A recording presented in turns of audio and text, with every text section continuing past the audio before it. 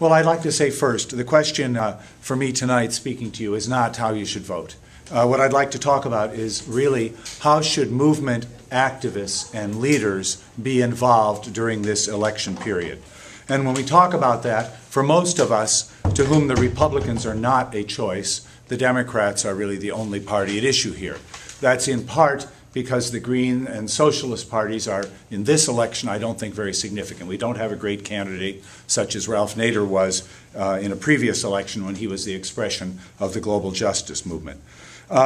I think it goes without saying, people are aware that there's great disappointment in Barack Obama as President of the United States, really in the continuing troops in various countries and so on, the economic situation, the job situation, which remains terrible, housing, immigration, environment.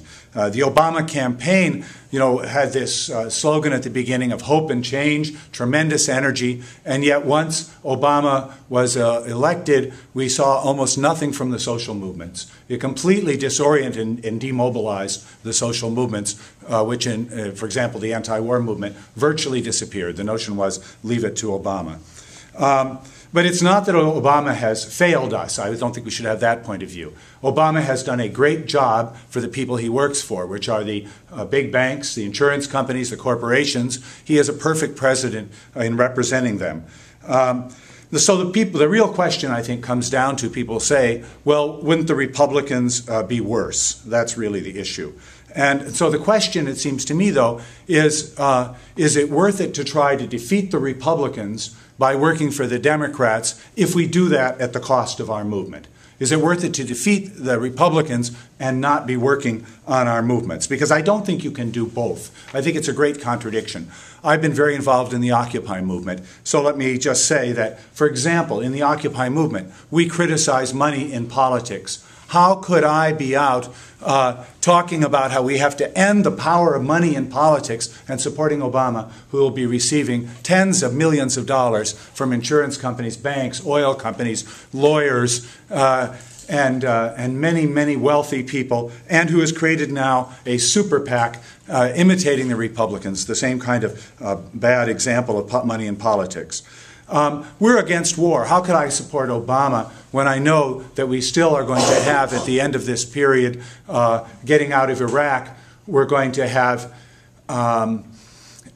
18,000 troops in Iraq who are mostly mercenaries. That's not really getting out of Iraq. We have 110,000 troops in Afghanistan. Obama is sending drones to bomb Pakistan. How can you be saying, well, I'm in this movement, we're fighting against the war, but I'm going to go out and work for this president? It's quite contradictory. We in Occupy are fighting for jobs, education, housing, for all of these concerns of the American people. And yet Obama, while he has given lip service to being for these things, has not taken the actions necessary, even when he had the majority in Congress, to create a jobs program, to put Americans to work. The government should become the last employer of last resort when there's no other employer. That hasn't happened.